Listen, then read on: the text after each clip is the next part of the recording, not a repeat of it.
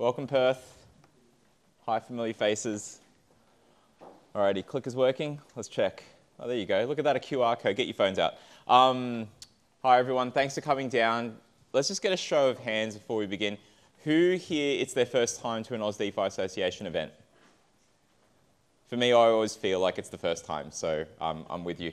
Thanks for joining. This is a blockchain technology, investment, crypto, Web3 advocacy group. We run these monthly meetups thanks to the awesome folks here like Ronan, who has kindly donated his speakers and whatnot.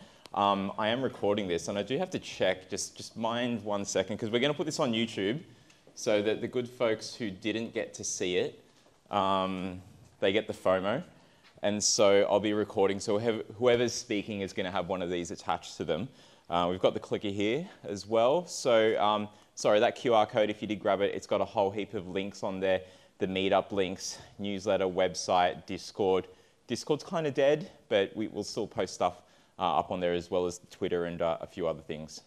All right, hopefully you got it. We'll bring it back if you weren't able to.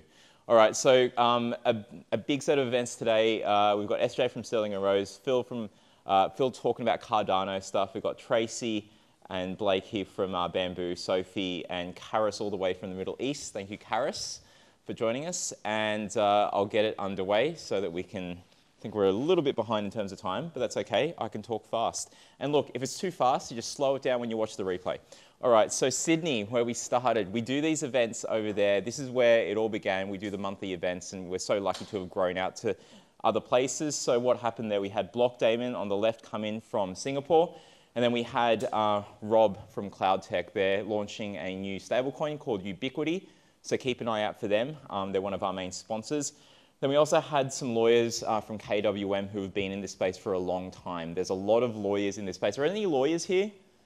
Anyone from, yes, thank you, thanks for joining. Anyone from government, ATO, APRA, ASIC? If you're from ASIC, you have to tell me. Okay. Anyway, so it was some great events. As you can see, we're sponsored by Domino's, and tonight as well.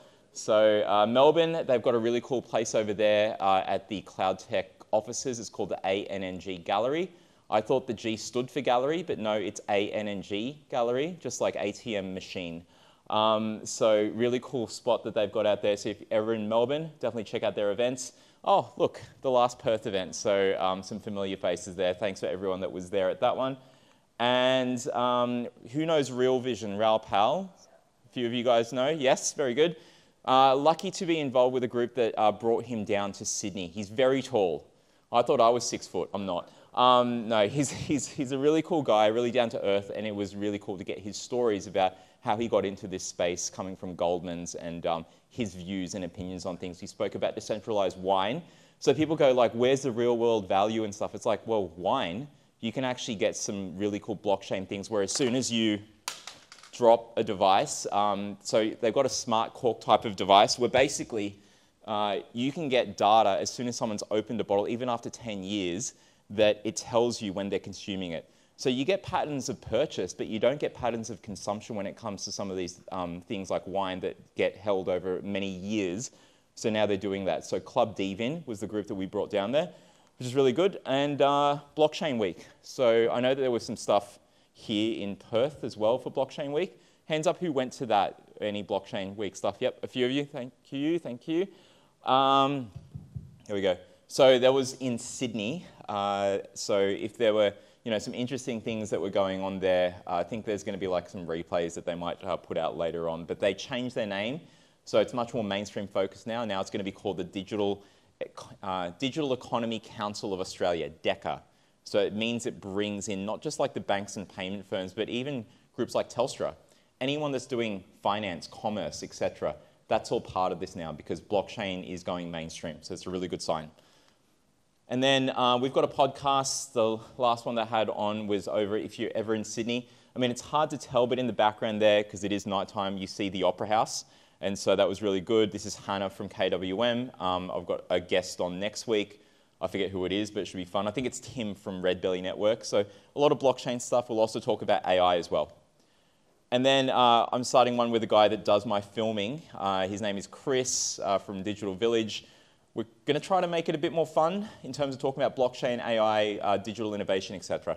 So with that, where are we up to? I'm going to talk about something else, but I'll skip that for now. I'm going to go straight to SJ, so don't ignore the slides. There we go. SJ from Stirling Rose, please come on down. Hello, everyone. Did you have a good lot of pizza and drinks? Yeah, excellent. I'm SJ. SJ is short for Shelley Jane Price, but in Australia, Shelley-Jane, way too long, so everyone just calls me SJ.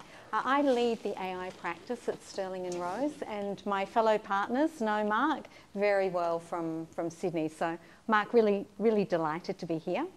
Today I want to talk a little bit about the interesting aspects of programmable money, and I also want to take you or propel you into the future and thinking about some of the ethical dilemmas, which of course are a portend to what the legal challenges may be with programmable money.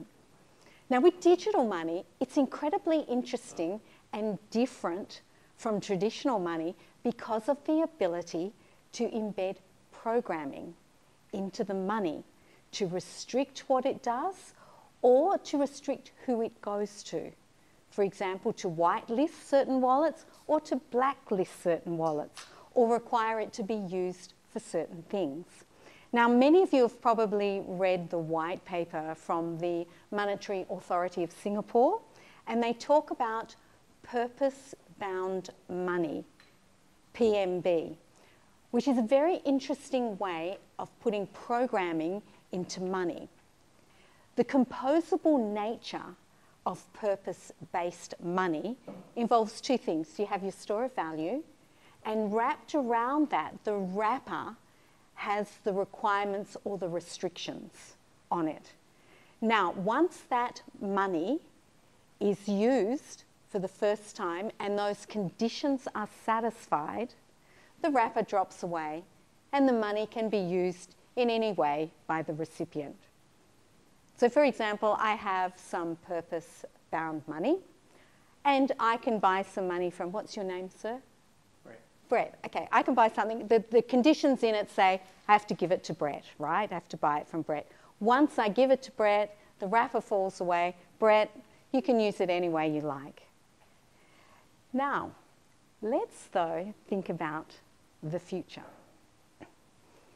Because I am obsessed with artificial intelligence. And in fact, the first time I think that Mark and I met each other, we were talking about DAOs and talking about the possibility that in the future, a DAO will be run and managed by a reinforcement learning algorithm. So do you all know what a reinforcement learning algorithm is?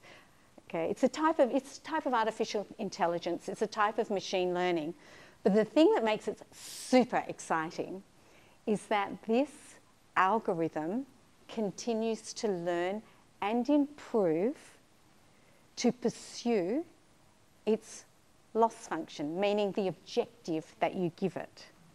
Now, really important to give it a well-crafted objective, because if you get the objective wrong, these algorithms can find ways of meeting the objective, which are ways that perhaps were never contemplated.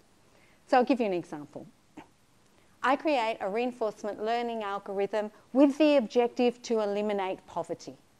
It's a pretty good objective, right? You could support that objective. But of course, one way to achieve that objective is you kill all the people. Poverty is eliminated, right? So you need to craft your objectives for your reinforcement algorithms very carefully.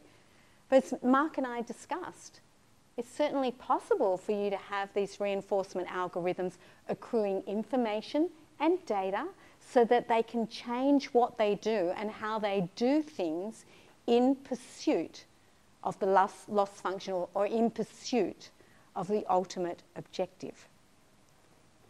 So now, let's go to the future. Imagine money that has, let's call it not a wrapper, let's call it embedded in the money so it doesn't drop off when I spend it with Brett. For certain, and I'm going to go down the ethical line and talk about it being used for ethical purposes. And maybe we call it integrity money, for example. Wherever this money goes, it takes these rules about integrity with it. Who would be interested in using integrity money? Anyone here? A few people. Yeah, exactly. Now, I'm going to split my focus and ask, has anyone here been to Guatemala? Well, I wouldn't have gone, except my husband had to go for work, so I tagged along with him. When we were in Guatemala, we went to see some Mayan ruins, not in the normal place Tikal, which is the big place, but a place called Yaxha, Y-A-X-H-A, with a funny little thing. I don't really know how it's said. To get to these ruins, and they were beautiful, we had to go along this road that was full with potholes, washouts. It was a completely bone-rattling, bone-shaking journey. What our driver told us was that the paving of that road had been paid for 3 times by government entities, by UNESCO and by other groups. 3 times the paving of that road had been paid for. And it had never happened, with the implications for that community that people tend not to go and visit that area, as you can imagine. So think about programmable money in the future, perhaps with a reinforcement learning algorithm embedded, which identifies areas that you want your money used in or areas that you want to take money from. And now let's explore the ethical dilemmas about that. Now, I need someone to help me here. Can I have 3 volunteers to come out here? I don't want to oversell it, right? It's going to be probably embarrassing and there's no prize at the end. Is anyone like willing to go? Brett, thank you, Blaine. Come on, 2 people will be fine, thank you. Now, I'm going to give you 2 cards. Can you hold this for me? Thanks. All right, here we go. No. All right, you get a no card. You get a no card? Yep. Okay. And you get a yes card? And you get a yes card. Okay. Thank you. Right, I'm going to pose some ethical dilemmas, and you have to, the only rule is you have to make a decision and hold up your card. So we're really going to test the boundaries of how this sort of programmable money might be used and what you think about it. Okay, you ready? Here we go.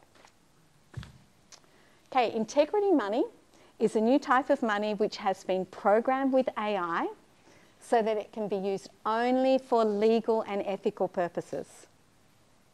Brett, Blaine, would you prefer to be paid in integrity currency even though it's worth 2% less than normal cash? Right now? No, okay. No, okay. What if it was worth exactly the same as normal cash? Right. Oh, still no. Okay, Blaine, we've got to ask you why. I'd need to know who's, I guess, designing the algorithm, who has control over that. Yeah, yeah. And that's perfect, Blaine, because you know what? With all of these things, it comes down to who you trust, right? Do you trust? So if I said to you, absolutely, we've had the experts look at this, it's been certified, and there are legal rules to make sure it behaves, what would your answer be then? Probably still be done. Still be no, okay. And what about you?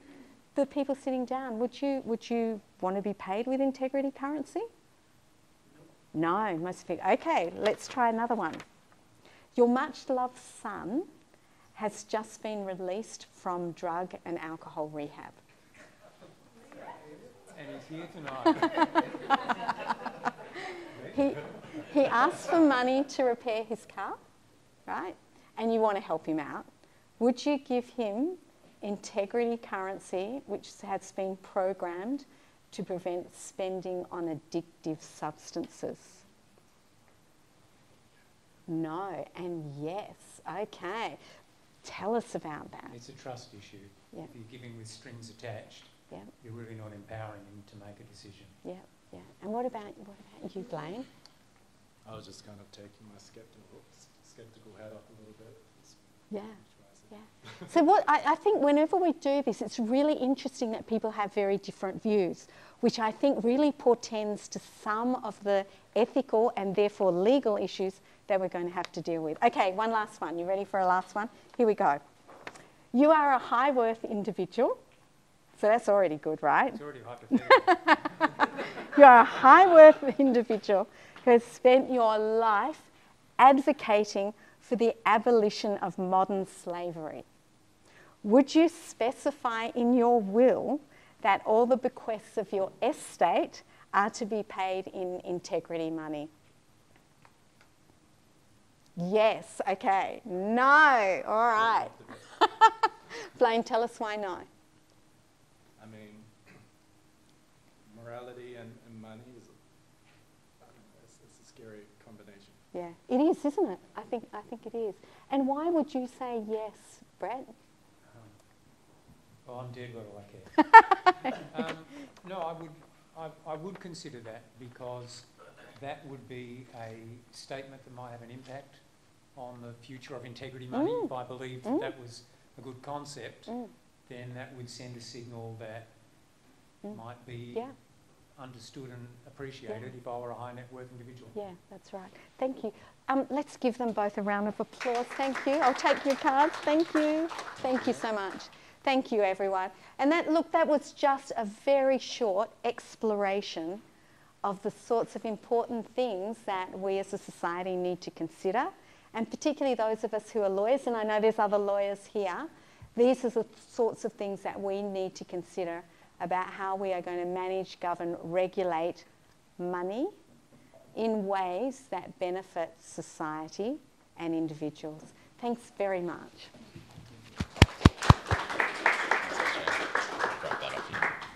And next up on stage, where should the, maybe? Loud enough? Yeah, so oh, there we go. Yeah, that's loud enough.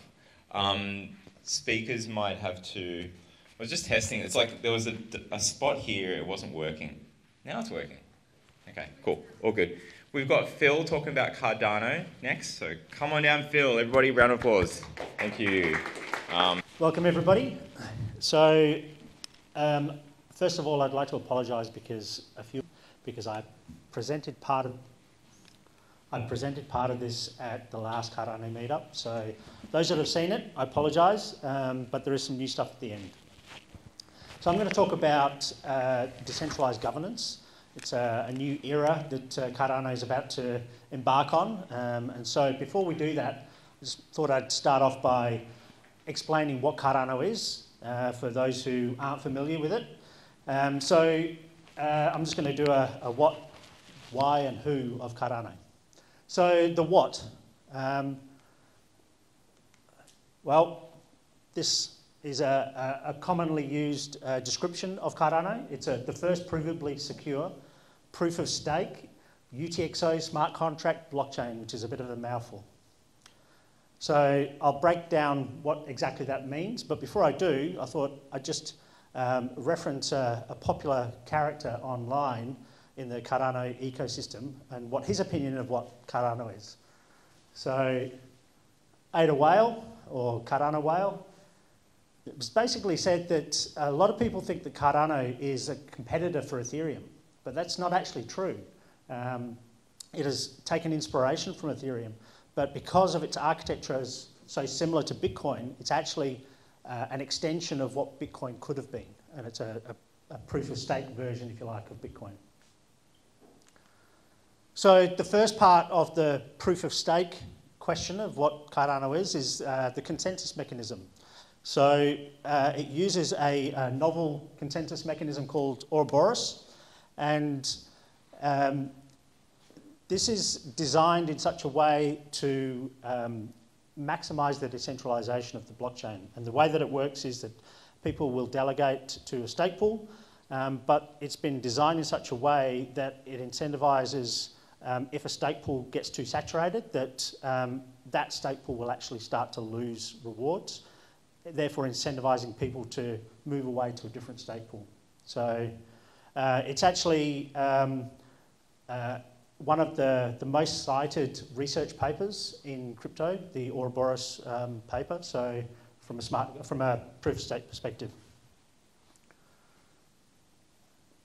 So it also has liquid staking, and I've used the word true liquid staking because liquid staking seems to have been hijacked as a term by other proof of stake blockchains that essentially give you a derivative of the underlying token in exchange for the token that you're locking up.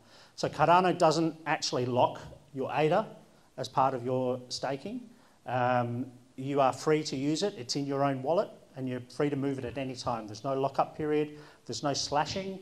And so it's ended up being that because of these features, at any given point in time, somewhere between 60 and 80% of ADA is staked, which is obviously what you want. You want as much staking as possible to secure the network.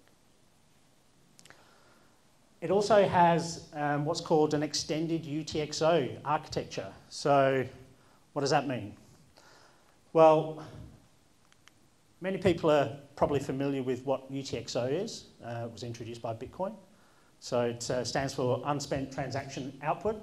And this is a simple representation of what that looks like. You've got your public key for your wallet and you use your private key to sign a transaction that is spending that unspent transaction output.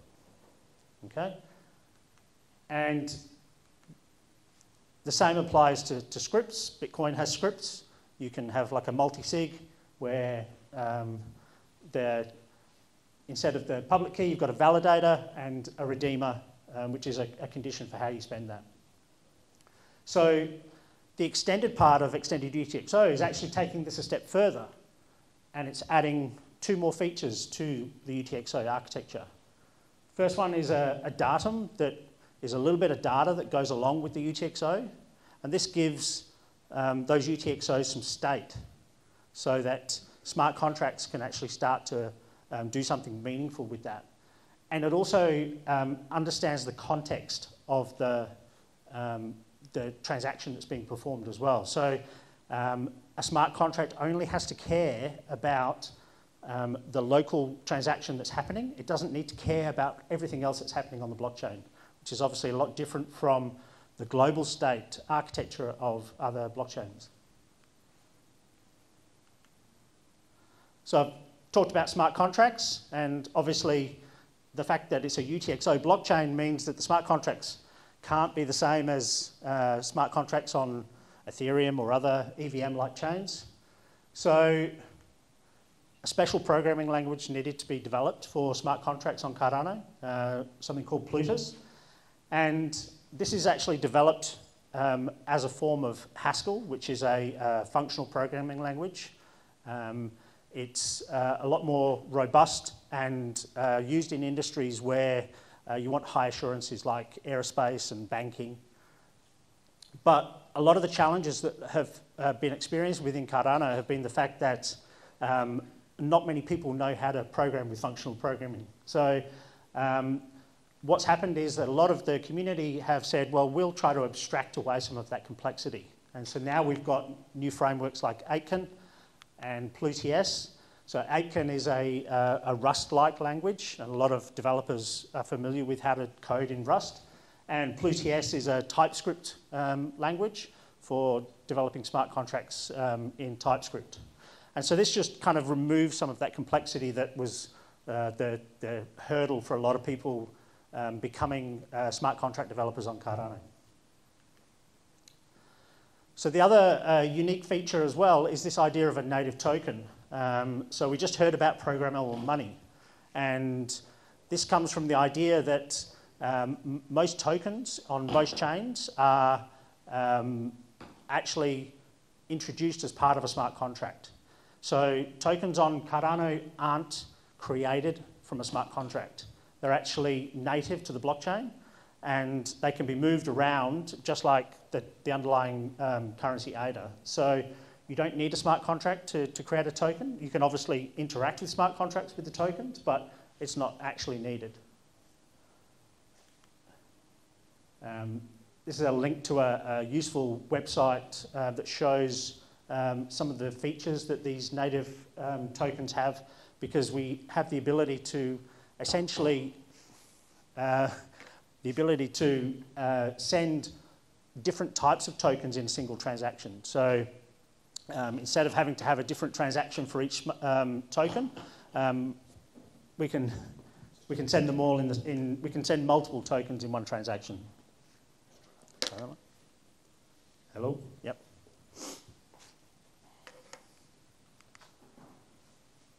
So this is just a bit of a snapshot, something from June 21, just kind of gives you a bit of an idea as to kind of activity that's happening at the moment on Cardano. Number of native tokens there, 10 million. Pluto scripts are the smart contracts that I was talking about. Just a little bit of an insight as to kind of where it is at this stage. So that's the what. So then what about the why? So Cardano is well known for being this research-based science, slow to develop blockchain, essentially because the founder who started Cardano decided that he wanted a first principles approach to this, prove the security model for Cardano before actually releasing anything. And all of the code is developed with formal methods, which is a way of mathematically proving that your code that you're executing will actually give you the desired output. This results in, obviously, it being considered quite secure, very secure. The method for developing the smart contracts, the underlying chain itself, and this is an important feature for a lot of people who are dealing with money on blockchains, because at the end of the day, if you're securing millions, billions of dollars worth of value, you want to have the confidence that it is actually secure. And it is sad to hear about the exploits that happen on other chains, you know, where you probably count in the millions of billions of value that is lost on some of those chains. So it is also considered to be reliable because of the way that it's been architected and the way that it's been developed. And interestingly, I was chatting to Mark earlier, and he pointed out a tweet that I should highlight as part of this presentation. And I said, I actually do have a slide about the reliability of Cardano already. And the point that I make about the reliability is its uptime. So it's been up for, I think this is correct as of today, 2,495 days. It's the second longest running blockchain to Bitcoin. And the only reason Bitcoin's been up longer is because it's an older chain, obviously. So it's a testament to the reliability. But the thing that Mark pointed out was the fact that on Tuesday there was an attempted attack on the Cardano chain. Somebody tried to essentially spam the chain and didn't have the desired effect, unfortunately. The chain continued to run. People continue to mint NFTs, as is the example in this post here. Animoca's quite a popular NFT minting platform on Cardano, and the founder of that platform posted this saying, no one can take this chain down, essentially.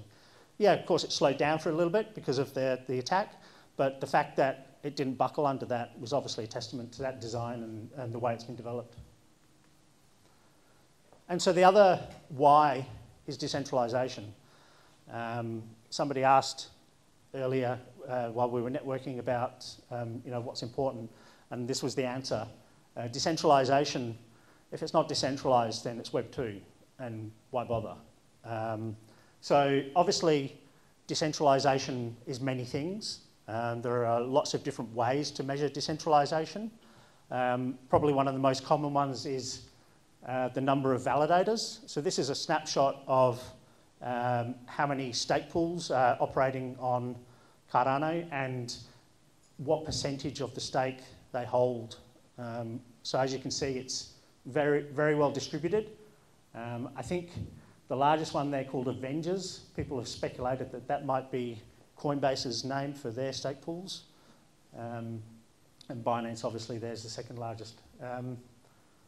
But as I said, there's lots of different ways to measure decentralisation. So there's a new research division at the University of Edinburgh that have just started what's called the Edinburgh Decentralisation Index. And this is a again, a scientific way of actually measuring decentralisation for different types of chains. And obviously there's a lot of online debate about what is decentralisation and how you measure it. So these guys are basically saying, well, this is all open. Everybody's free to look at their work and criticise their work and challenge them. So would encourage people to maybe have a look at that and see what you think. Obviously, they're not covering all chains at the moment, but certainly some of the popular ones. So we're at Aus DeFi, but one of the things that we found as part of the fact that we've got this secure, reliable, decentralised chain is that people now are starting to trust it for more than just DeFi. Okay, and so we're starting to see some examples, like recently the Dubai police advised that they have started using Cardano to record proofs of their ballistics reports on Cardano. It's being used for identity. Many people are probably familiar with the idea of self-sovereign identity. These features span many different chains, but obviously, again, we've got the Ministry of Education in Ethiopia who actually decided that they were going to put a lot of their students' identity on Cardano because, again, they trust the reliability. And voting solutions. So recently, we all know about the US elections. Well, some states have decided that they would like to see if they can find ways to truly assess the reliability of their voting. So using blockchain as a way to ensure that votes are calculated correctly is obviously a useful approach and something that people are looking at Cardano to do as well. And of course, it's not just hype driven. So most of the activity that we see on a lot of blockchains is meme coins, and obviously Cardano does have its share of meme coins. I think there was a new one just recently launched, which was Charles Hoskinson's pig. So, but the majority of the projects that build on Cardano obviously have come to this chain to build real-world solutions because they recognise the reliability that comes from the infrastructure. So onto the who. So the founding entities of Cardano, input-output are the development organisation, the Cardano Foundation obviously doing the community outreach and growing the community, and Emergo, based out of Tokyo, responsible for promoting the commercial adoption of Cardano. But it soon became a very popular chain, and the community around Cardano is actually extremely strong, to the extent that that recent attack that was talked about on Tuesday, none of the founding entities did anything about that. The community of developers actually stepped up and started to identify who this person was, where this had come from. So the need for those original founding entities is completely gone. I think Charles even posted that he was just working on his farm while it was happening, so he didn't even know it was happening. So onto decentralised governance. One of the roadmap pillars of the Cardano roadmap was called Voltaire, this marks the introduction of decentralised governance. It's the last of the roadmap phases, and it's about completely putting control for the chain and the chain's treasury into the hands of the community. So I've just put these up as an example of some decentralised governance that's already been in place for some time. So people are probably familiar with BIPs, Bitcoin Improvement Proposals, or EIPs for Ethereum. Obviously, Cardano has its CIPs. So this has been something that's been in place for many years, and again, is a representation of that decentralised governance in action already. And then we've also got something called Project Catalyst. Now, this is being called a decentralised growth engine because it's taking funds from the on-chain treasury that Cardano has. Every transaction that happens on Cardano part of that fee that's collected actually goes into a centralised treasury on chain. So some of those funds are being put into Project Catalyst, where people can put forward proposals about business ideas or development, open source development tools, and ADA holders essentially vote for which proposals they would like to see get funded. So this is a bit of a snapshot as to how many proposals have gone through Project Catalyst to date and how much has been funded. So you can see they've already distributed $46 million and there's another 32 already allocated to projects. In the current fund, Fund 12, they introduced a new category for trying to get some large integration partners, and they were offering payouts of up to 2 million ADA for proposals that are successful through that category. As you can see, quite a lot of votes cast on some of these, so it's been slowly growing from Fund 1 through to Fund 12 with its adoption. And more recently, so I talked about the 3 founding entities. I think it was the end of last year, it was decided that as part of this transition towards decentralised governance and community ownership, to actually hand over a lot of the code repositories and responsibility for maintaining the code to a members-based organisation called Intersect. So IOG, who originally developed the software for Cardano, they've relinquished responsibility for that, and it's now managed by this members-based organisation. I think there's roughly about 1,500 members of an organisational type or of an individual type. And there's different committees for managing different parts of that development work that needs to be done. But this is where the real decentralised governance kicks off. So there was a CIP introduced called 1694, and the 1694 is apparently the birthday of Voltaire, so that's why it was given that number. This is what is being turned on very soon with the Chang upgrade, which is supposedly going to be happening within the next month or two. And what this does is it completely puts into the hands of the community the ability to manage upgrades and essentially trigger hard forks and parameter changes. So these are 3 pillars that were identified that were important as part of this decentralised governance journey.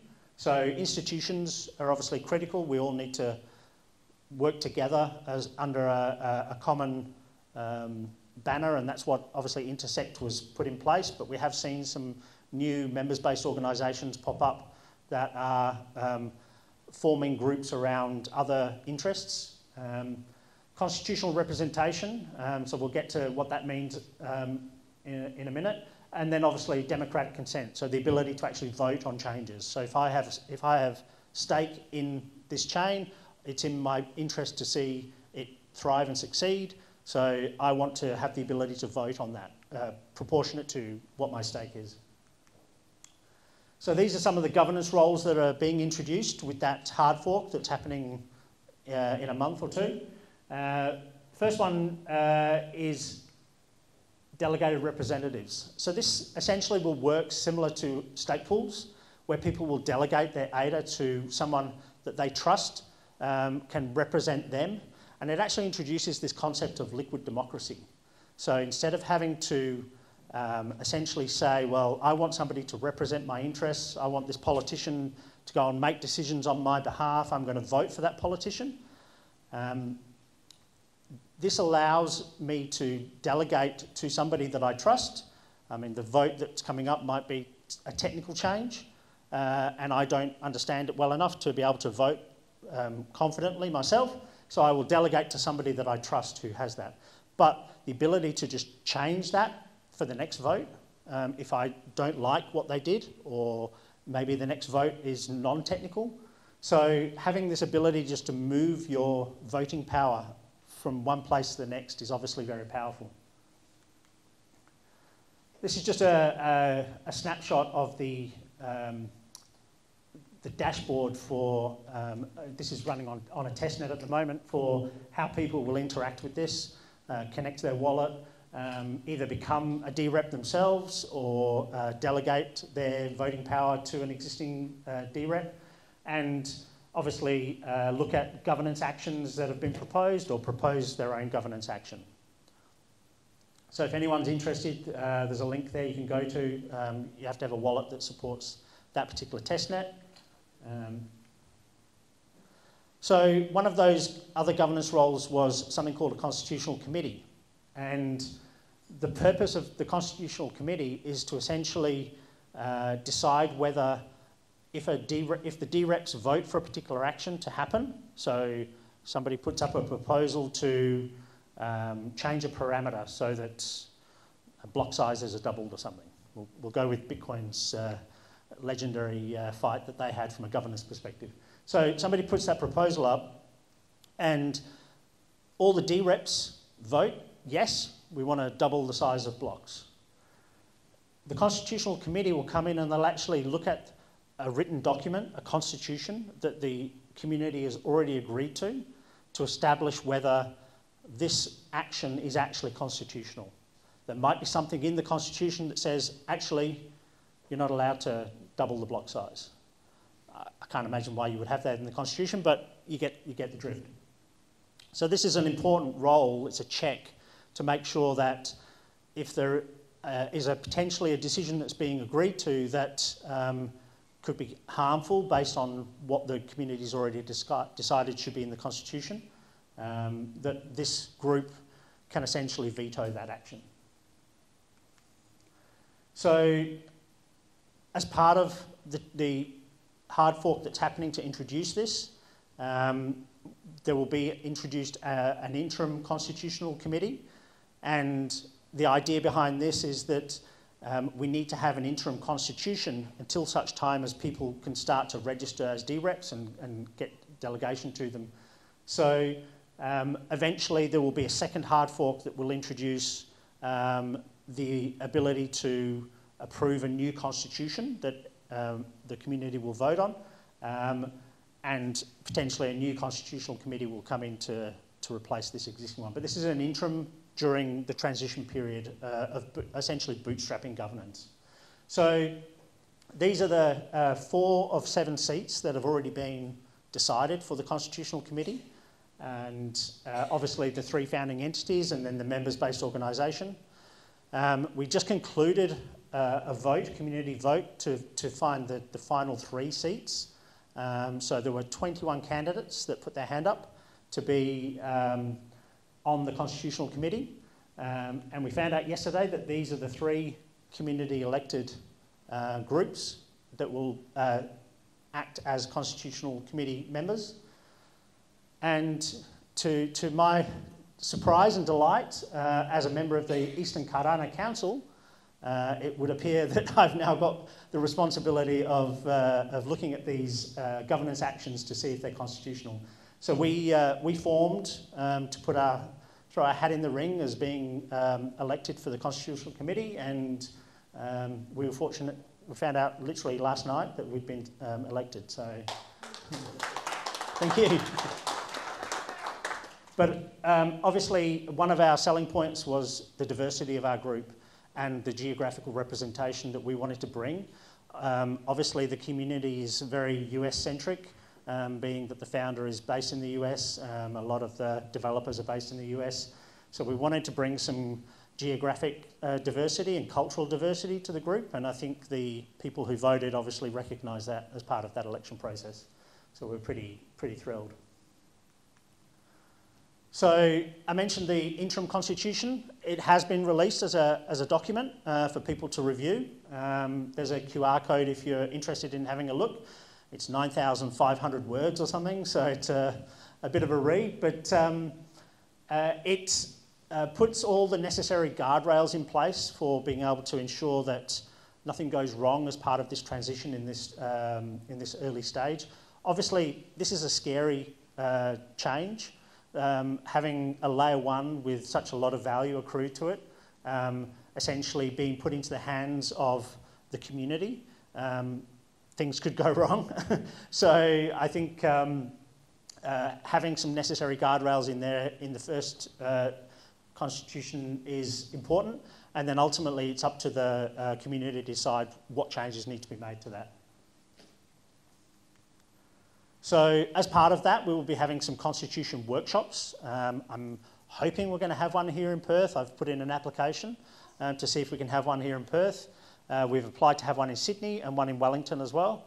And we're hoping to bring people who find the intersection between governance and blockchain interesting to come and have a conversation about what could go into this type of document to ensure that decentralised governance works effectively. So this is just a little bit of a roadmap for the rest of the year. I think the idea is that there will be at least 50 workshops globally, and delegates from each of those workshops will attend a constitutional convention being held in December in Argentina. And I think the selection of Argentina was deliberate because of trying to make a bit of a statement around the benefits that blockchain could bring to a place like Argentina. So that's kind of where we're going. Obviously, the hard fork happening around July is obviously the critical starting point to all this. And then obviously starting to get delegated representatives who can start to put their hand up so people can delegate their ADA.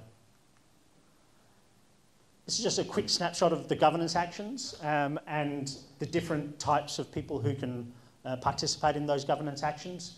So obviously, with having a constitutional committee, you've got to be able to replace them and also potentially have a motion of no confidence as well. So if the community believes that there is a problem with the current committee, then they need to have the ability to force a re-election of them. Obviously, updates to the Constitution, initiate hard forks, parameter changes, and Treasury withdrawal. Okay, so this is the most interesting one because, as I mentioned, every transaction puts a little bit of ADA in a governance request to withdraw ADA from the Treasury. If it gets approved, it automatically happens. No one can stop it. Okay, at the next epoch's boundary, that is triggered. It's in the protocol layer, no one can stop it.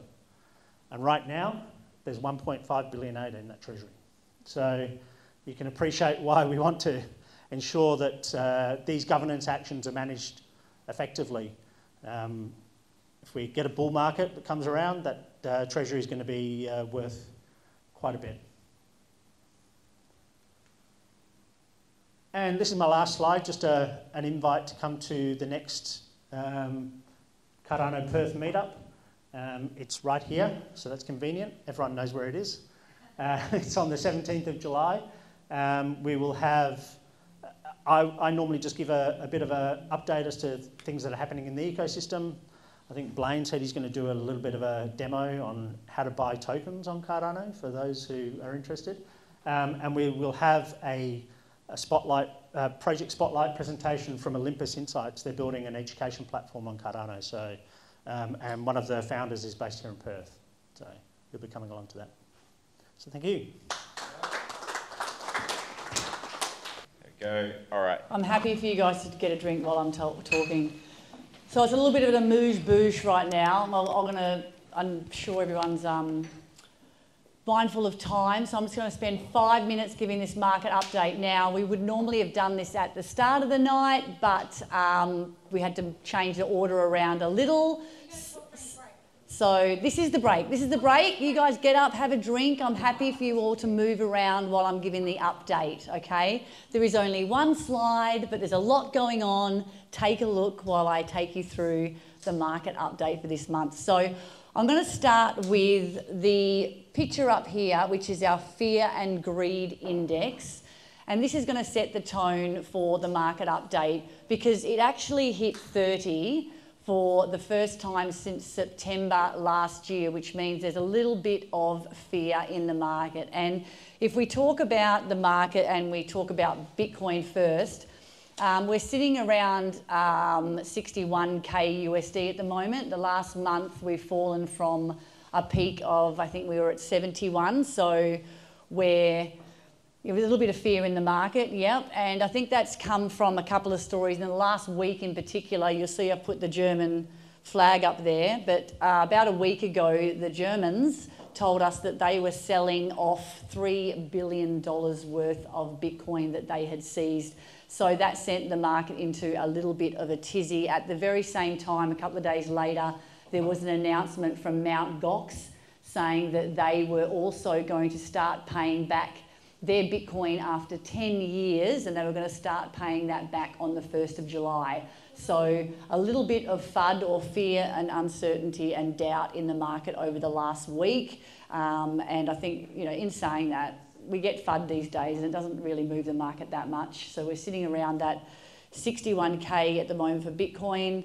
A lot of analysts, a lot smarter than me, think we're probably going to sit around that price for the next couple of weeks, maybe the next couple of months. But if we look at what else is going on in the market, we can take a look at our big ETFs there in red, and we're doing really well there. I think earlier in the month we had some big outflows, but we finished strong in the last couple of days. And if we look at, there were 11 funds that were approved in January, and over the last, since January, they've put on 14.4 billion of net inflows. So, I mean, that's pretty staggering, but there's probably a lot more to come. So that's where we are with the Bitcoin ETF. Obviously, the Ethereum ETF has been approved, yet to be traded. There's a little bit of talk from the Bloomberg analysis folk that that'll be approved and ready to go with paperwork on the 2nd of July. So who knows really, but that's the date that everyone's talking about for the go live for Ethereum. Is that going to be a sell the news event? Who knows? We're going to have a pump with ETH? Who knows?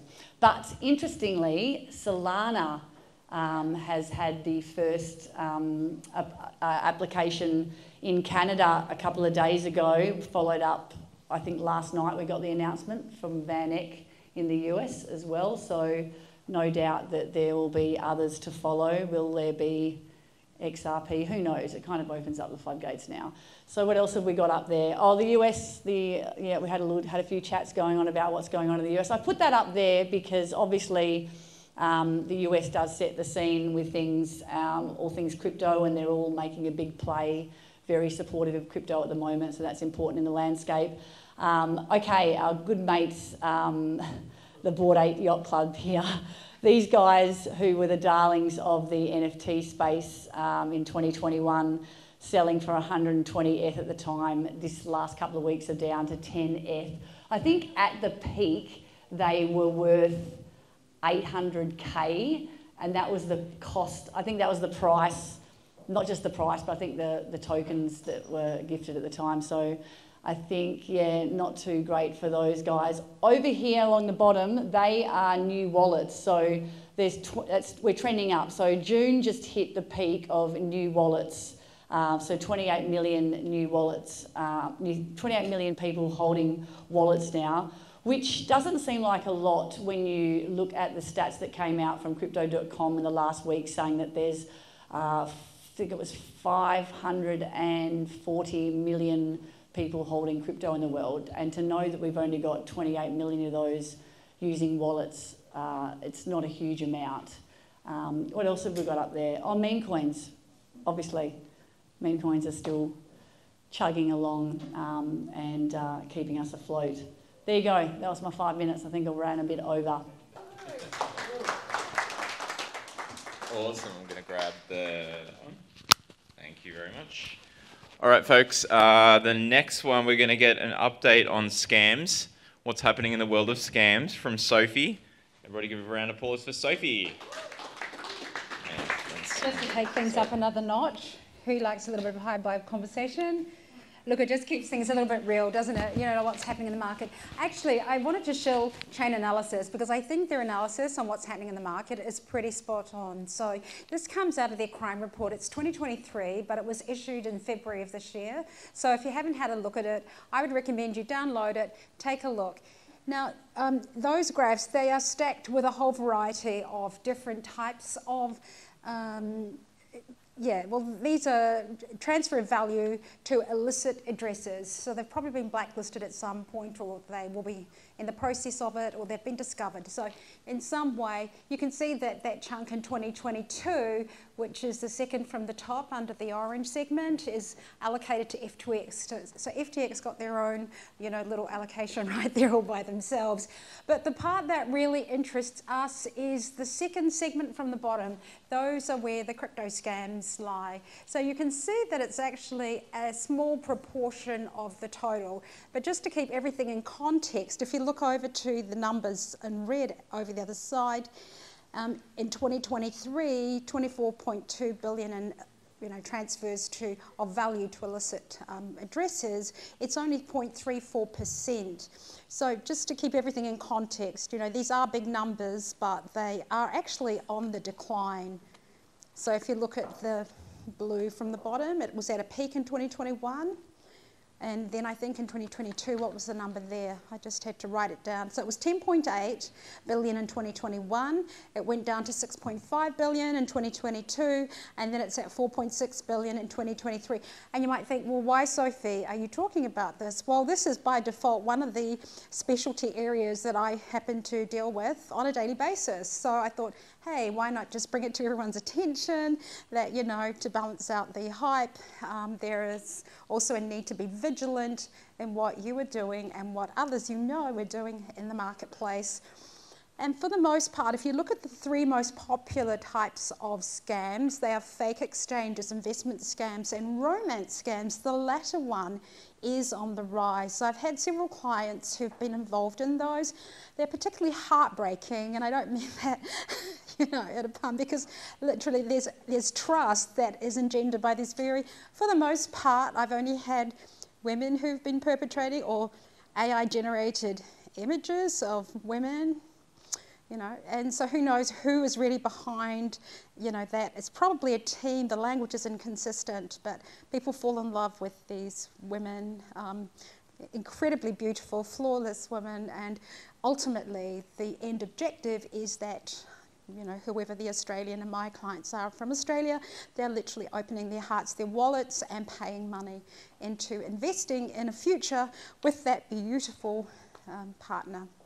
So, yeah, that's something to just be aware of. However, that doesn't dampen the market, as Tracey has talked about, the wallet addresses are on the rise. And I think in Australia we're in good stead. The Coinly survey this year was saying we're around 31.6% of Aussies are holding accounts or wallets, addresses, or crypto of some form. So you can see that it's not dampening interest, but it is something to be aware of. So that's my 5-minute crypto scam update. And yeah. Balanced view, everyone. Be vigilant. Be vigilant. Caris Campbell, up on stage. Charis, all the way from the Middle East. Woo! All right. Give me a second. Actually, you hold that mic. Hello, guys. I've absolutely crashed this event. She has. I invited myself, and then... And it's okay. I've been forced to speak. Yes. Actually, I'll move over here. Yeah, that's your bit. So first of all, tell us who you are. Why are you here? I'm Charis Campbell. I'm the Director of Capital Markets at Animoca Brands. I live in Dubai and focus predominantly in expanding us in the Middle East. I spent about 3 weeks of the month in Dubai and about 1 week in Saudi Arabia. I've worked for Animoca Brands for over a year now. Prior to this, I lived in Hong Kong, which is where our headquarters are. Prior to that, New Zealand, and that's where it is. Yeah. Animoca is a conglomerate, really, of Web3. So, in the language... Sorry, Leah. Oh, this is fun. Just ignore. Think about it like a mixture of McKinsey's and maybe like Tencent. So, we have invested in over 502 investments in Web3. I've done 62 deals this year, like not me personally, but my team. We're very tired. And we also provide advisory services. So when we invest in projects, we also come in, we do tokenomics advisory, we do market making, we run nodes, we'll do PR advisory, we'll help structure, raise capital for them. We're not just cutting a check and saying goodbye, that's not what we do. So we've kind of built this flywheel effect where we invest, we provide advisory, and we bring it to market from there. And then this new spectrum that we're doing a lot at the moment is working with governments. So I spent a lot of time like speaking to Dubai Blockchain Center down in Abu Dhabi, and then a lot of time Saudi Arabia speaking to MISA, this variety of other different acronyms that's not going to make any sense. And just very quickly, in Hong Kong we speak to HKMA and others that want to talk about and things like CBDCs and so forth. You've been there for how long now? Animoca? Oh, I mean overseas in the Middle East and Hong Kong. Yeah, I've lived in 3 countries in 18 months. My tax is a mess, but now I don't pay any, so.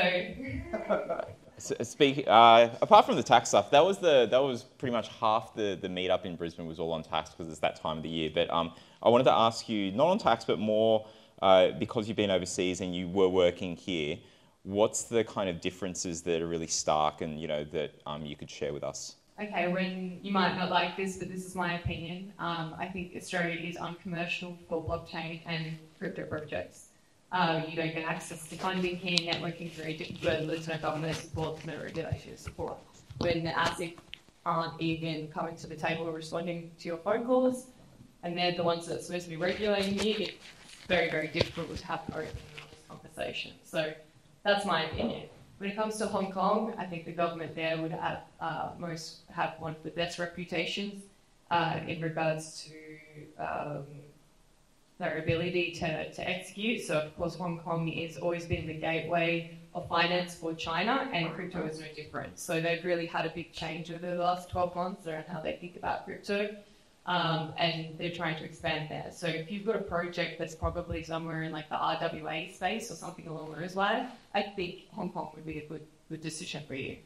When we look at the Middle East, it's a very large area. So let's just keep it to the UAE. I would split Dubai and Abu Dhabi into 2 different sections. So, I mean, I'm sure you guys know, but Dubai isn't a country, and lots of Australians think that all the time. So when we think about Dubai, that is, in my opinion, like the melting hot pot of crypto in the world. Like if you've got a project, if you want funding, if you want a startup network, that's where you go. Not right now because it's summer and it's really bloody hot right now, but come October to April, there's 2-3 crypto events every single day across the city. It's crazy. They have VARA, the virtual asset regulator, which provides, obviously, if you've got exchange, if you want to do prop trading, if you want to be a market maker, they provide a license for you and you can set up there. Abu Dhabi, different. It's the grown-up version of Dubai. This is where your sovereign wealth funds are. There, you'll be able to, like, if you had a startup, honestly, I would probably go to like Hot 71 down there. That's a government-backed incubator. It doesn't have to be in crypto, it can be in anything. If you get accepted, they'll provide you with visas, they'll set you up with accommodation, they'll subsidize your OPEX. To me, it's a no-brainer. If you've got a Web3 gaming company right now, I'd be applying for 80 gaming and they'll do the same thing. So, and Abu Dhabi is a great place to live. Like, these are the incentives that governments provide for startups. I personally just don't see this in Australia. You definitely don't, and there was even like some other government incentives. I think it was Dubai that was doing some fast-track visa sort of thing if you were going to open up like a business there. But I think that may have closed off. But there's always these interesting opportunities. Going back to, I mean, the sell there was that have to look into it. Question? One sec. Oh, no, because otherwise it's not going to go on. Yeah. Thank you. Yeah, and ask any questions. Cheers. Just interested where you see Singapore in that. You mentioned Hong Kong. Really good question. So Singapore as well, I see it very similar to Hong Kong, right? It wants to reopen up. It's been burned. It's put the crypto out, and it's reopening again. Again, if you are a startup, they do, funnily enough, it's not called Hub 71, but it's like Startup 71. In Singapore, I believe it's the name. It's another 71. Again, you can get support and funding, introduction to VC, OPEX support, so forth out there as well. And again, they have a better regulatory environment than you see, I guess, in Australia. Just last question for you before you jet off tomorrow. So appreciate having you here. Where do you see the market going? Your opinion and crystal ball. Okay. Financial advice, folks. Not financial advice. and obviously it could be totally wrong, but I actually think about a provable market right now. So when I think about like when I'm investing in private deals as well as when I'm like investing in liquid, I think that we're already halfway. So, but what I do see is the same liquidity just refunding through different deals all the time. And I mean, Tracey would know more than me in regards to the retail market coming in. Like, yeah, I mean, you've already seen all-time highs, you've already seen meme coins being pushed, like ETF, blah, blah, blah. You guys know this already. But like for me personally, I'm like, oh, I feel like I'm going to start flipping a little bit, whereas last year I was like really, and this is absolutely not financial advice, investing every single cent that I had, and like a little bit worried I'd have to call my brother for money to pay for food. So now I'm like, okay, I think now I want to have a little bit more dry powder and pull it back a little bit. And I'll probably, again, this is my personal advice, like I will think about reducing private deals because it's so long for you to get all your tokens invested in that period. And I'll think about like just doing liquid stuff. But who knows? Calling family for food when you can't afford sounds like a startup founder, but Charis, thank you so much for joining us, and everybody, round of applause for Charis. Cheers. If I could get Leah up to the stage, please. Thank you so much. So yeah, tonight you will learn how to set up a non-custodial Tezoz wallet. So yeah, we're trying to get those non-custodial wallet numbers up, get funds off exchanges, and learn about staking Tezoz to secure the network. Hello? Yeah, thank you. And what sets Etherlink apart from other layer 2s. And we're going to look at a few layer 1 and layer 2 DeFi projects on Tezoz. So just to define a few terms, exchange. It's a place where you go to buy or sell crypto, for anyone who's new here. Popular ones, Coinbase, Kraken. Layer 1 is it's like Bitcoin. It's the main chain. Like Tezoz is a layer 1. There are things called layer 2s. You might have heard of some like Arbitrum, which is an Ethereum. Ethereum is a layer 1, but Arbitrum is like a layer 2 to Ethereum. And so yeah, on Tezoz we have smart rollups, and Etherlink is a layer 2. So yeah, non-custodial wallet, it's the wallet that you get, and you get those words. You've got to make a backup of them and try not to lose it. Easier said than done. Smart contracts, thank you, Phil, covering that in the Cardano. Kind of makes my job a bit easier. But yeah, it's basically the way that NFTs are built, and DeFi, decentralized finance. So it's how the logic is coded into programming language. Block. So yeah, fundamental to the blockchain. A block is like a container for the transactions and for the smart contracts. So the smart contracts like NFTs or decentralized finance platforms, they all get put into blocks on the blockchain, which is just a sequence of these blocks. And so Tezoz is a proof of stake network like Cardano. It's been a pioneer in this space, with also a delegated staking system. And it's recently just upgraded to have a separate staking system, which I'll talk about shortly. And so staking rights, when you stake, you get kind of rights that are a couple weeks into the future, and then your wallet will get the rewards. And slashing. So slashing is when your stake is penalized if your staking node misbehaves. So that's a risk. It's pretty low. You probably don't need to worry about it, but it's worth mentioning. And Tezos has on-chain governance from the start. It's been running for over 5 years, and it's upgraded 16 times forklessly. So there's no hard forks in Tezos. The protocol is actually upgraded on the fly. All the nodes download it simultaneously. It's quite elegant the way they've done it. And if you want to have a look at some of those protocol amendments, I encourage you to scan this code. There's quite a lot of technical information there. It's pretty interesting. So I'll just leave that up for a few seconds for anyone. Okay. Here's just a video, goes for a minute. It talks about the different L2s.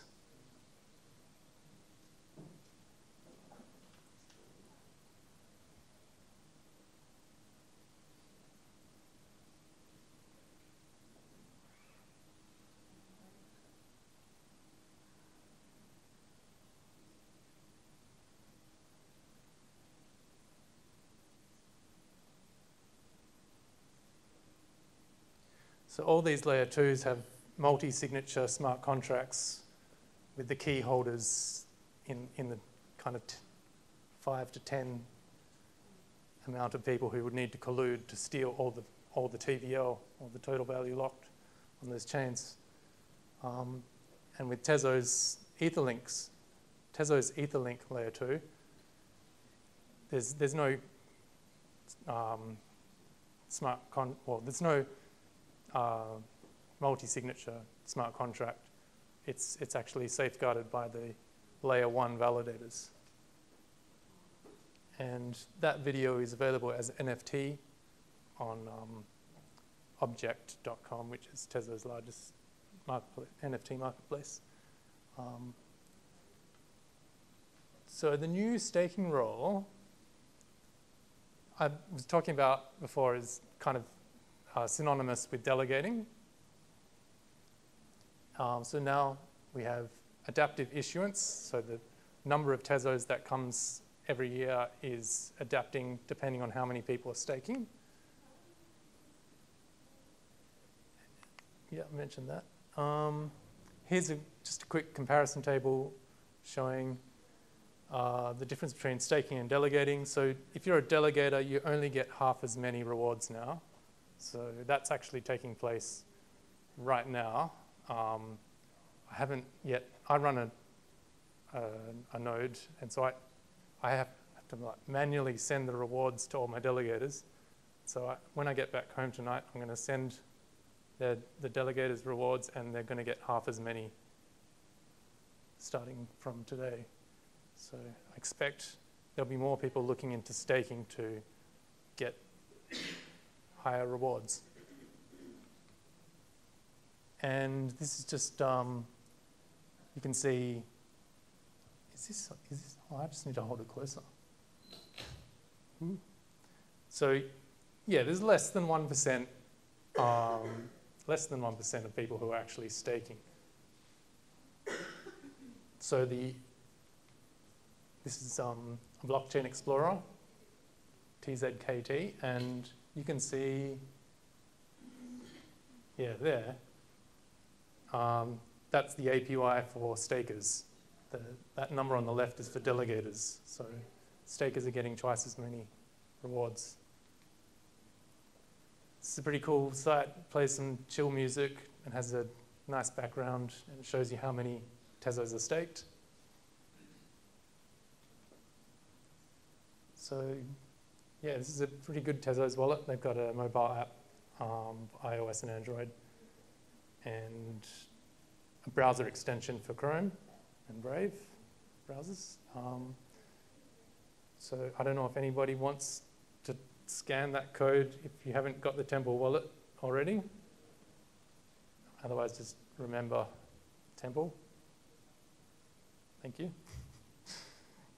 Getting people into non-custodial Tezoz wallets. Oh yeah, download the Tezoz wallet app.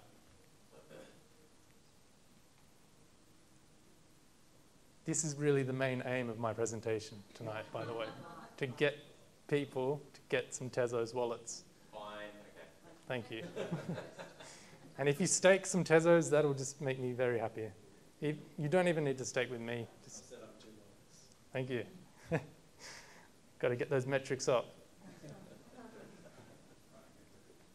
All right. So yeah, that's what it looks like. You click receive, and then you get your Tezoz address. And then you go to your exchange. This one's Kraken. Withdraw the Tezoz. Get it into your hands. And then, did I not put the URL here? This is stake.tezos.com. So that's how you stake. You can visit that website also on your phone or, yeah. There it is. Go to stake.tezos.com. Okay. So yeah, I'll just cover some of the L1s, L1 DeFi applications on Tezoz. So this is TZBTC. I can't remember if it's .io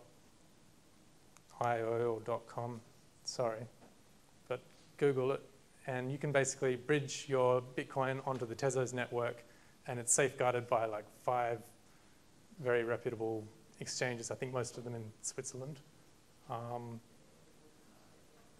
So yeah, you can get your Bitcoin onto Tezoz and do DeFi like liquidity baking. And that's, they rebranded it because, I don't know, I think it was too confusing with staking, baking. Staking and baking is pretty much the same thing. Well, it's not the same thing, sorry. But yeah, it got confusing, so they changed it to serious DEX. It is serious. It's a very serious DeFi application. There's about 18 million in value that's locked up in, well, not locked, but it's pretty liquid. But anyway, the point I'm trying to make about this, you get here from the TZKT blockchain, and you click on DEX after searching for Sirius. And this is protocol subsidized kind of funding that, so every block, 2.5 Tezos comes into the into this contract. So yeah, it's pretty cool, and I think that's about $2 million every year subsidized to these people. Yeah, decentralized funding of Bitcoin and Tezos, that pair. I really like this one. You can see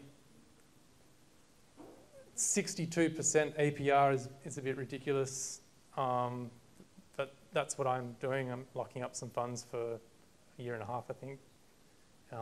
There's only 4.5 million of these governance tokens, so that's really quite small. And so yeah, that's basically synthetics. You can get the governance token for free just by borrowing USD using Tezos as collateral. I've done that before. It's extremely stressful, especially since that was during the lunar collapse. And I came within a cent of being liquidated. And we're on holiday, so there's nothing I could do about it. But yeah, they're actually working on a 2.0 version, and that's supposed to be launching soon. But yeah, I mean, look, staking is really like the easiest kind of, this is if you want to kind of go to the next level. Calibri is another kind of similar platform. Although it's worth mentioning, I think, yeah, they've also got a synthetic Bitcoin token. And I think they've also got a gold token, which you can only mint, I think, when the gold markets are open. Anyway, they use oracles. This one's just USD. So you put your Tezos in the oven and you can borrow USD at 2.5%. And then you can put it into U's and earn 18%. This is a relatively new one. And all these are audited, by the way. Actually, I'm not sure if Calibri's audited. Anyway. This one's audited. U's is audited. And this is a DEX aggregator, still layer 1, 3 route. You end up getting 25% better prices. All right, Etherlink, layer 2. So non-custodial, yeah, we kind of went through that with that video. It's got MEV protection, so that's very good if you like to keep your trades, like have most of the money in your trades going, like not to some botter. Like, there's this guy Jared from Subway. Who's heard of him? Only one person's heard of Jared from Subway? Jared from Subway. I thought we don't speak his name anymore after the whole stuff that he was going through. Oh, what was that stuff? Is the hands? You're talking about the actual Subway guy? Yeah. Are you referring to the MEV guy? I'm referring to the MEV guy. Oh, right. I thought, yeah. Sorry, yeah, I didn't get the reference. Don't look it up. Okay. Thank you for warning me. So yeah, none of those other L2s, there's probably some that claim that they've got MEV protection. Actually, I'm not 100% sure if Etherlink actually has MEV protection from day one. I should mention Etherlink has just launched like the beta like a couple of weeks ago. So this is all very nascent, and like literally today, one of these platforms, this is just an integration that the Tezos Foundation has worked with these guys to provide Etherlink to more wallets.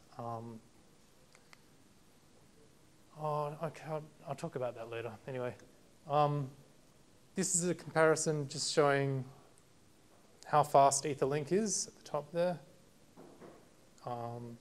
The block time on Tezos is now 10 seconds. It's been getting gradually dropped down with each protocol upgrade. So, and they're going to bring that down even further with the ultimate vision to be able to have very quick transactions, and a layer 2 that can handle, they're trying to converge on one single layer 2 that's going to be able to handle 1 million transactions a second.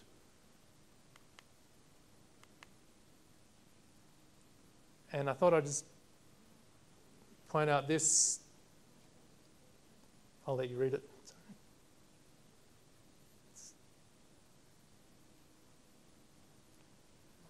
So yeah, your vote is not your vote.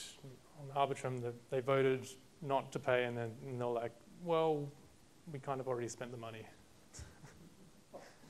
So, I mean, all of these other L2s, like the majority of them have a governance token. And the thing with Etherlink is it doesn't have a governance token because it doesn't need one. It inherits all of the governance from the L1 of Tezos. That's why we call it an enshrined optimistic rollup. So this is the Etherlink bridge, how to get some Tezos onto your MetaMask. So you connect your Temple wallet for Tezos and your MetaMask for Etherlink, and away you go. This is Organic Growth, which is a pretty cool meme coin site. It's just popped up. I bought some of this Etherlonk.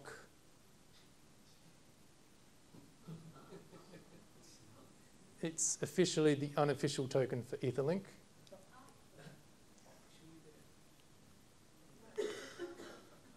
And I'm happy because it's going up.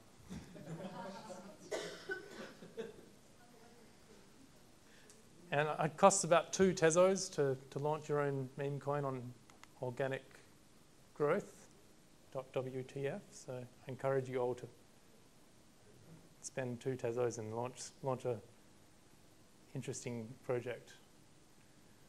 And this is the thing I was kind of trying to layer to. Oh yeah, just today, DeFi Llama has listed this project, which is the first Etherlink project to be tracked on DeFi Llama. So that's great. It's very nascent. I think there's only $10,000 worth of funds in there.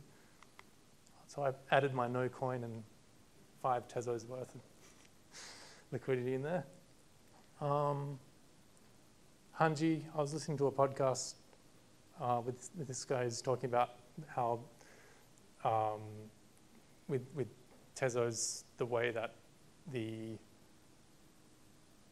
gas kind of is optimized, they're going to be able to do on-chain order books, which is not going to be possible on a lot of the other ones because they run into constraints. Something about logarithmic. It was quite technical and yeah. But obviously they haven't launched yet.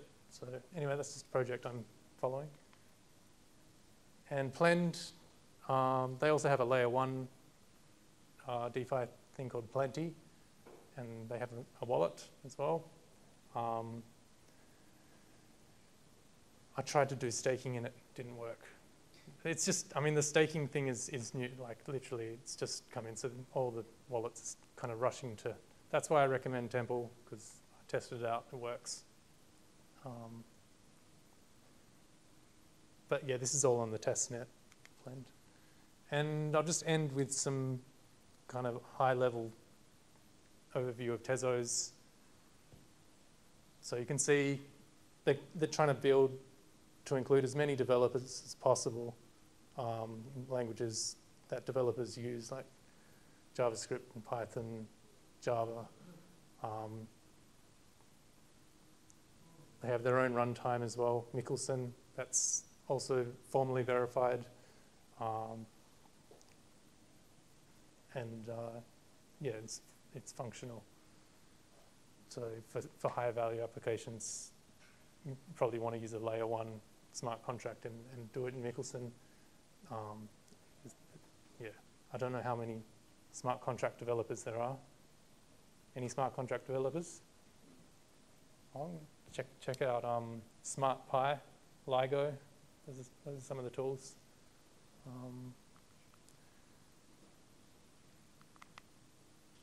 On the DAO, not the DAO, the DAO. The data availability layer. So that's just basically making available the data from the roll-ups to people who want to check that transactions are actually legit. And this is kind of how Etherlink, or smart roll-ups, how they interact with Tezos. I'm not going to pretend to fully understand this, but I just thought it's interesting to see kind of. I mean, the layer 1 has a shared inbox. I understand that, and so basically, it's good for composability. So all of the roll-ups will be able to check with the layer 1 that things are there, if that explains it. Yeah, sorry I couldn't come up with a better explanation. And there's my email address. Thank you for your time. Thanks, Leah. Okay, perfect. I'll grab that off you. Thank you. Thank you. All right, take a seat. Guys, there's so much knowledge in here, in this room. It is ridiculous. Just give me a sec as I'll do the, rather than click, I forgot I can just jump back on the computer and do this. So I'll do some roundup and stuff now. But one of the things that I want you all to just remember with all of this is that the main thing that you got to do when you come to these events is network with someone else, like learn something new, even if it is just that next connection, that LinkedIn, that Telegram, or whatever you want to connect on, because I think the most powerful thing about all of this is growing the community. That is the strongest thing, because with community comes knowledge, comes all these cool projects and things you can collaborate on. Before I round out, just if you allow me a few minutes, just want to tell you about something that we're working on. So I don't just run the community here because I get zero from that. And like Charis, who's just left, if I get paid zero, I'd have to go to mum's house all the time to get leftovers. I do that anyway, but the food that she gives me on Sunday lasts up until Wednesday, so I need to work, guys. Speaking of collaboration, so I work for a company called NotCentralised. We've done quite a few things in the NFT space, working on projects for restaurants, for an electric vehicle reseller, for a whole heap of other things as well. We were part of the CBDC pilot project, where we were one of the ones that really wanted a private version of the CBDC, where it was nothing more than proof of reserve, and stablecoin had the programmability, and there was a real world construction project on that. This takes some of the stuff that we did there. There's no CBDC in this, so don't worry. But the idea is that let's have a think about how blockchains kind of work, right? They're not anonymous, they're not confidential by nature, they're pseudonymous. So if Leo and we do a transaction on a public blockchain, he can see my wallet, I can see his, I can see a history of transactions. That's cool for retail. But if I'm a business and I'm a cafe, and now all of a sudden you can see all these different transactions that I've got, you can start to tell margins. So confidentiality is actually really important. One of the things that we did as part of the RWA project, because we saw that you can't have anything, whether it's CBDC, stablecoin, anything like that, businesses will not use it unless there's confidentiality. So we had to build as part of that an EVM compatible zero knowledge proof. So it's not a zero knowledge proof that sits off chain, it's something that sits on chain. And as part of that learning, we've been able to come up with a new project that we're partnering with some other people. So the ZK proof is selective disclosure. Hands up who knows what a ZK proof is or has heard of it. A few of you. For the ones that don't know, imagine that you go into a nightclub and right now you have to show your full license. I can read that if I'm the bouncer. Now imagine another situation where it's a ZK proof. They ask you, are you old enough to actually get into this place? And all you're saying is true, false. Your data is not actually being sent. So there's cryptography involved in that. So if you think about that, click. Oh, there we go. So we built something called Layer C, which is natively confidential. It's selective disclosure. So it's a tokenization engine. There's also digital escrows in there, which is what we did with the RBA pilot. Digital escrows, like in the real world, you don't do escrows on little crappy $10,000 construction projects because it's not worth getting the lawyers, the banks, the accountants involved. With blockchain, it doesn't matter. You can do it at that level. So we have protection in supply chains. So that's what Layer C is. We partnered with Redbelly Network, which is a KYC'd, Australian-built, out of academics here in Australia, blockchain platform, and they're starting to grow really well. So Redbelly Network's really interesting. It's fully KYC'd. That's important for the people that want to use it. There's other people that don't want KYC blockchains. That's fine. The key thing about all of this, whether it's Tezoz, it's all these things that have been shown, Phil with Cardano, everything, it's optionality. That's the beauty of all of this kind of stuff. We don't just get stuck with only the one kind of payment network or rails. You've got optionality there. Redbelly is really important. That's a blockchain we're working with. Monoova is massively important as well because Monoova is the on-ramps and off-ramps. Without that, the real world could not use this. And so all three of us are working on a project where we're coming together to bring our speciality to tokenize something. It's something called rent rolls. So if you're a landlord, your invoices, they're called rent rolls. Australia is a big commercial and real estate kind of nation. We love our real estate. It's as up there as sports and whatnot. There's $2.7 billion worth of rent rolls. They're going to be tokenized whenever we finish that project in a few months. So you think about the biggest tokenization projects out there, this is going to be right up there. It's going to be bigger than a lot of other ones that are overseas. This is really going to help put Australia on the map. So I just want to share this with you now as a preview before it really goes out into the news and you can see more info about it, because this is what's happening. You know, there are things where they're manual, they're not digital, they're really inefficient. This is what blockchain can do. So it's quite powerful stuff, and I think the key from all of this is that you've got different options. This could be done, it doesn't have to be on Redbelly, it could be on another network. It could be, you know, they've chosen Redbelly because for this situation, they need that KYC element. It could be Cardano for something else, but the point is, problems that you're looking to solve, you've got all these great building blocks. So I just wanted to share that. And then, as we round out, thank you so much everyone for sticking around. We're going to do some networking now, but I just wanted to tell you all, and thank you for signing up on Luma for all of this, that we're going to be doing much more stuff on Luma. The reason why is Meetup is great. We will still push out messages there. So if you sign up originally on Meetup, you'll still get calendar messages and emails. It's just that we want to sign up and do more on Luma because it allows us to have our own calendar. Everything else was really manual before. If you can imagine 3 different groups because with Meetup I can do a max of 3 groups per login. So I had 3 logins to manage the 7 cities. It's not just to ease my pain and stuff, but it's also to ease the pain for which like people go, where's your calendar? And we have to keep on updating. If we didn't update the calendar, which we had in Notion, then people just didn't see the events. Now, if you go to the Aus DeFi Association QR code, goes to a link tree, the first calendar on there is Luma, and everything's just going to be on there. So we're always going to update the Perth ones. If you're traveling to Melbourne, Brisbane, Sydney, we're doing 4 cities this year. We do have Newcastle, Canberra, Adelaide, but they're a bit smaller communities, but they're starting to grow a little bit. So, and if anyone is interested in, connecting more with us and, becoming part of this, please do hit up Sophie and Tracey. Sophie wants to come up and just do a little announcement. Yeah, it's actually acknowledgement to Bamboo. I just had a look at my LinkedIn and I didn't realise, I've just given some love to your announcement. So because our COO and the CEO is here, well, Blake's not here, but Tracey, really want to acknowledge what you published concerning Bamboo have won the We Money Crypto Awards 2024 for the best for roundup investing in cryptocurrency. So wonderful achievement. Round of applause, folks. Amazing. And as Sophie said, there's amazing people that are here that have been helping us. Kat Dunn, who was a pioneer in moving over from Sydney to here and partnering with Bamboo and Sophie. And there's just Ronan's here as well, who's helped us with the mics. You can hear us now because of Ronan, so you can thank him for the hearing.